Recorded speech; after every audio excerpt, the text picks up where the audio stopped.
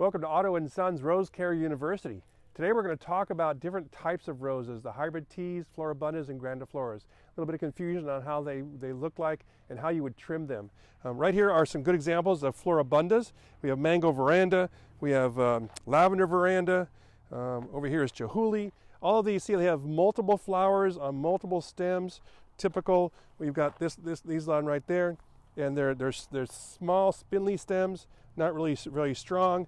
All kinds of flowers, and these are Floribundas, flowering bountifully.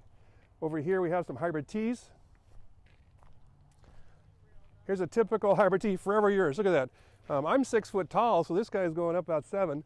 Forever Yours, single flower, single stem. Typical hybrid teas like you get at a florist. That's what you're looking for. The reason it's important to know the difference is each one has a different style of how you would prune. Now sometimes you don't have a label, you don't know what it is, but you can look at the plant, you can say this one's kind of smallish, this Passionate Kiss is kind of smallish, has lots of flowers, you'll prune that like a Floribunda. A little hedging, a little cleaning out, and this one a hybrid tea, big strong stems, so you'll prune that one like a hybrid tea with more of a vase shape. So those are different kinds of Floribundas, Grandifloras. Oh, Grandifloras, I'm talking about Grandifloras. Grandifloras are much like the hybrid teas with big, strong, sturdy stems, but they have multiple flowers on one stem. So you'll see those, and you prune those just like the hybrid teas.